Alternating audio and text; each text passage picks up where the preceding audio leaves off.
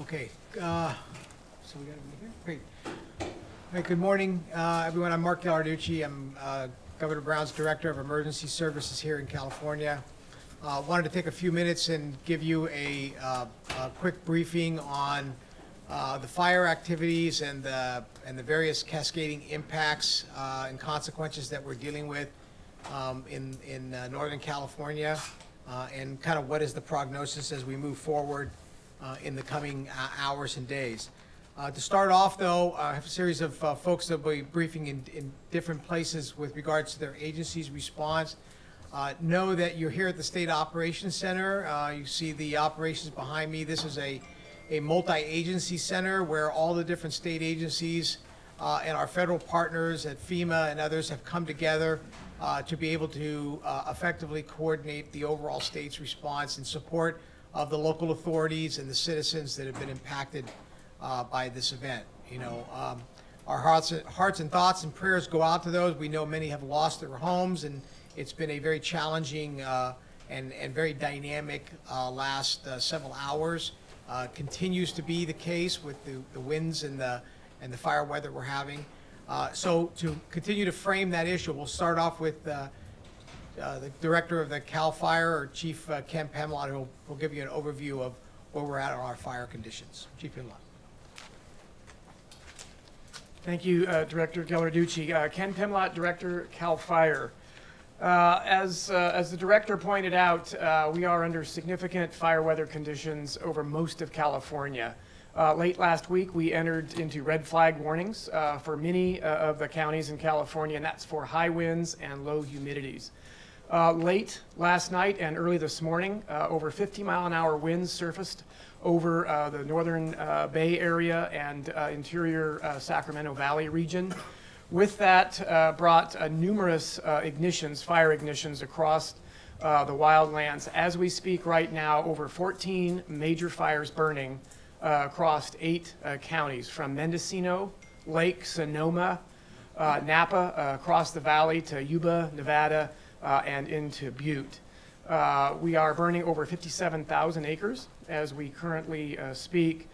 Most of these fires have limited or no containment. These are very rapidly burning fires. Almost the entire effort last night and early this morning was focused on evacuations and moving citizens out of harm's way.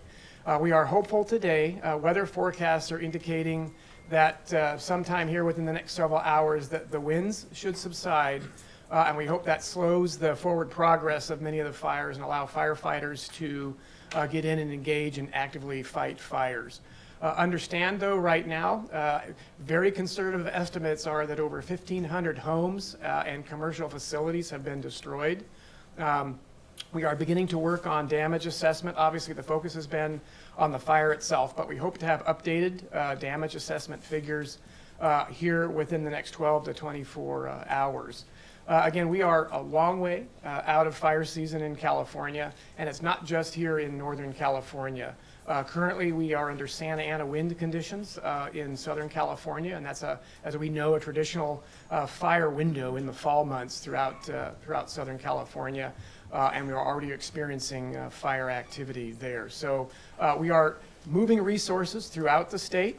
In addition to CAL FIRE, we are very engaged in the state's mutual aid system with hundreds of fire engines and fire departments across the state engaging in this firefight with resources from San Diego to Siskiyou mobilized and deployed. We're working very closely with our partners at the California National Guard and the California Office of Emergency Services to ensure the right resources get to where they need to be. But obviously we're prioritizing and we're moving resources where the greatest life safety threats are, so we can protect, again, life and property. So again, I think I want to really reiterate that firefighters, law enforcement officers, EMS professionals are out on the front lines moving citizens out of harm's way. We need every resident to heed evacuation warnings and orders and move out quickly and orderly so that firefighters can focus on protecting homes, protecting infrastructure, protecting critical hospitals and other critical infrastructure, and we can get through this firefight. So with that, thank you. I'd like to introduce Commissioner Warren Stanley of the California Highway Patrol. Thank you, Ken. I'm Commissioner Warren Stanley with the California Highway Patrol. As the CHP's response, we have approximately 83 personnel assigned to roadway closures throughout the two fires, the Cascade Fire and the Atlas fires. With that being said, there are going to be a lot of roadways shut down. So we're asking the public if you would go to our website, www.chp.ca.gov, have information up there regarding all the closures we have. It would take too long to name all the closures here because we have so many of them. So if you could do that, that would be great help to us and to the public. Also, some of our personnel, we're looking at some of the shelters throughout the Bay Area and other places where the fires are, taking a look at those and providing assistance for security at those shelters with our personnel. As Director Pimlott said, we're pleased to be working with all our partners to alleviate this problem as soon as possible. And we just want to thank the public for their support. Thank you. I'm Major General David Baldwin with the California National Guard. The California National Guard is supporting fire, rescue, evacuation, sheltering, and security efforts throughout all of the fires burning in Northern California. We've deployed 3 medical evacuation helicopters from the California Army and Air National Guard that are transporting victims of the fire to burn centers in Northern California. We've also deployed 6 firefighting helicopters to assist CAL FIRE with their efforts, and we're sending 100 military police personnel to Napa to provide support for law enforcement and to assist with evacuations. We've also opened our armory in Petaluma and Santa Rosa to accept evacuees. We're stand ready to provide additional assistance as the need arises. Thanks, General. So right now, Governor Brown has been briefed on this regularly. A short time ago, he did proclaim a state of emergency that took into account the counties that have been impacted by the fire. That state of emergency clears any hurdles or regulatory impediments. It ensures that all state assets and other resources that are necessary to provide protection to life and property and respond to this event are taking place, and he continues to get briefed by the team that's here up at the podium with me regularly. Our priorities are going to be now moving forward is to continue to support the sheltering operations, beyond the firefighting that Chief Pimlott talked about, is to support those sheltering operations. We know we have several thousand people who have had to evacuate from fires both in Napa and are in shelters in the Napa Valley, or have had to evacuate in Sonoma County and our shelters that have been established there. We have had hospitals that have required evacuation. We've had special care facilities that have required evacuation. All of those take a significant amount of coordination and assets to ensure that those individuals, those special needs populations and others that require special assistance are taken care of. And so that will remain our priority. We have talked with our partners at the Federal Emergency Management Agency, or FEMA.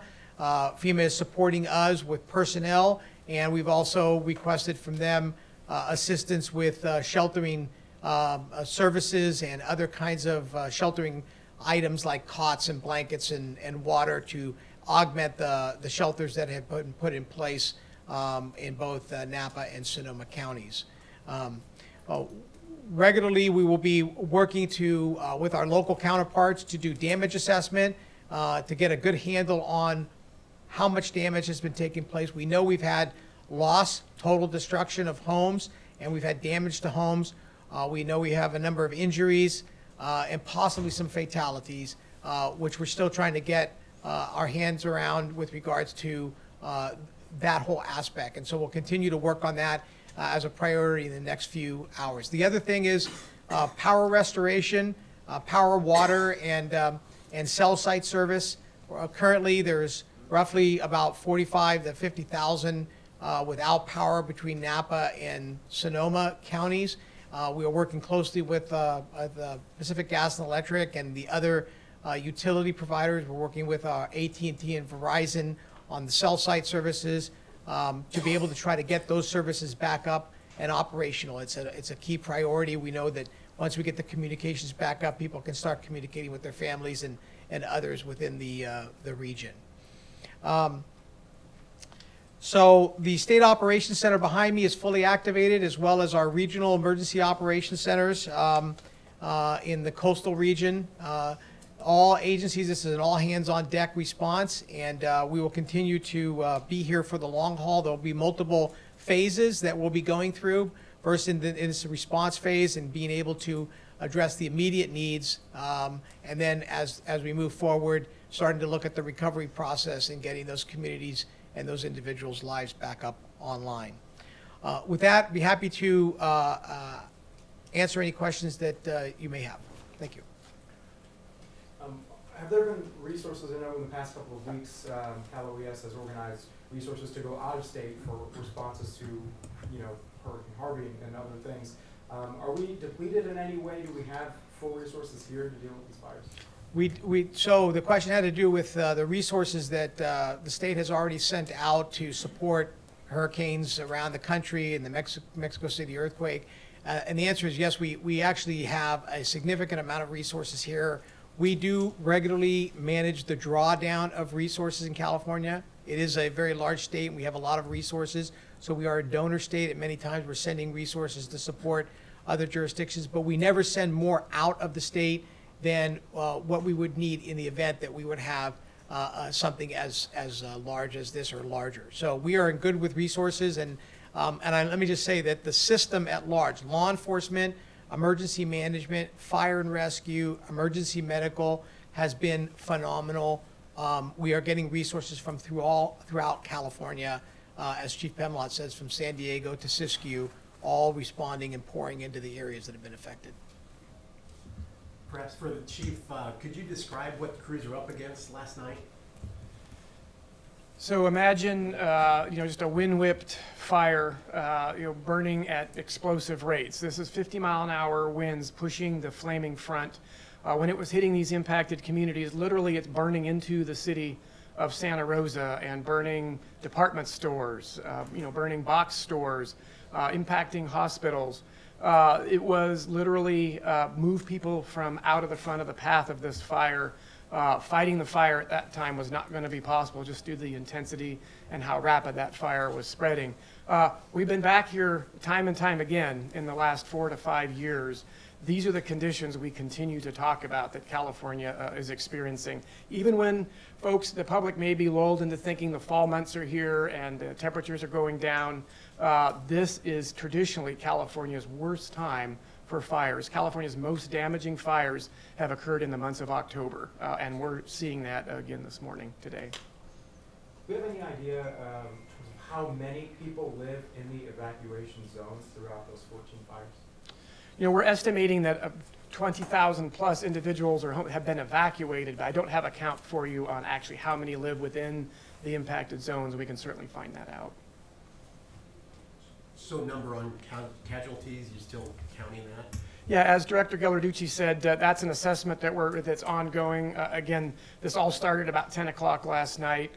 Many communities were just overrun, and so now we're working back through all of the sources, local law enforcement, EMS, the hospitals, fire agencies, and many others to determine accountability where folks are, and so that process will be ongoing. Do you know when we might get numbers on that? I hesitate to speculate on that, but certainly it's in everybody's best interest for us to work on that quickly, and that is literally one of our priorities, along with obviously sheltering and getting people out and taken care of. So we're actively working on that today, and we hope to certainly have better numbers later today. I think you said earlier, and correct me if my numbers are wrong, but 1,500 structures potentially being threatened, and you said that was a conservative estimate? No, actually 1,500 structures, homes and commercial facilities actually destroyed. Yeah, many, many more threatened. But again, we're out there trying to get the assessments done right now, but just the initial estimates from our firefighters and law enforcement personnel at the scene across the swath of these fires indicates at least 1,500. Is that a conservative estimate because right now we can't get to certain areas? That is correct. Were all these fires started overnight? I mean, that's quite a few fires just to start overnight. Absolutely. All of these fires started sometime from 10 o'clock last evening on into the early hours this morning, and we continue to get new starts as the day warms up. And again, we're under critical fire weather conditions. That's why the National Weather Service put red flag warnings up across much of the state. That's for low humidities and high winds, and we combine that with the extremely dry vegetative conditions that we have. Every spark's going to ignite a fire, and so regardless of what that may be, wind can start fires, down power lines, vehicles pulling off into the dry grass. All of those things have the potential, and under these kind of conditions, the risk is just extreme of new starts, and that's literally what happened last night and this morning. The planets literally aligned to have these explosive conditions. Just for perspective's sake, can you talk about the magnitude of that number 14 either starting or accelerating in just a matter of a couple of hours? Have we seen that historically? So we have been throughout the summer seeing just an accelerated number of fires. Literally as we speak this week, we are about 1,500 fires to date, year to date, above where we were last year. So our initial attack, or number of new fires we've been getting every week, has been increasing every week throughout the year. We've been doing an amazing job, all of the firefighters across the state, of putting these fires out in that initial attack phase, but some of them escape just for lots of reasons. The case of last night's very challenging when you have these kinds of weather conditions working against the firefighters, and so you start getting ignitions, multiple fires starting at the same time. You know, we've got to try to react and move resources. It's not uncommon to have multiple fires burning, but I can certainly tell you it's becoming more the norm now to have multiple large damaging fires like we're seeing today. Would you call just the past like 10 or 12 hours exceptional though, just given the magnitude of the wolves? I think what we're going to find when we talk to seasoned fire professionals here in the next several days is they're going to talk about conditions that they have not seen before. And we were saying that 2 years ago in 2015 when the Valley and the Butte fires burned in these same areas, seeing conditions we hadn't seen. Well, I think we've raised the bar again in California in just terms of the conditions that we're facing and the destruction and devastation.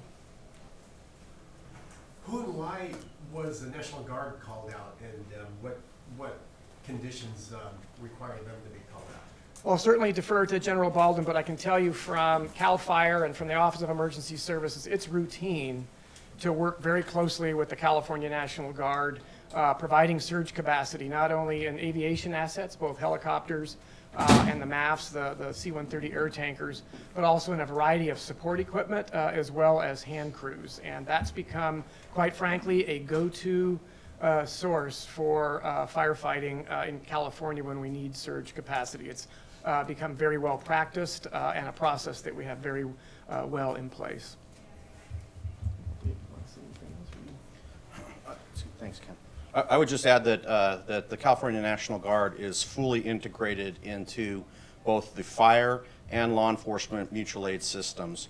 So when either of those systems become tapped or they need resources that are unique to the military that we can provide to assist law enforcement agencies or the allied fire services, we're ready to deploy. So you were called right away? I mean, do you know what time you were called? Our initial calls came early this morning, and for both the medical evacuation helicopters, the firefighting helicopters, and then Director Ghilarducci, in communication with law enforcement leaders in the area, made the decision about 8 o'clock this morning to deploy the military police personnel. Do you know anything about the rescue at night with the helicopter? I'd have to defer to CAL FIRE on that. Yeah, I'm not familiar with any of the specific operations that occurred relative to rescues last night, but we can certainly look at it for you. I think we can do more one-on-one interviews later if you want to get that scheduled, but for right now, we're going to call a close for today's press conference. Thanks for coming. Thank you. Thanks, guys.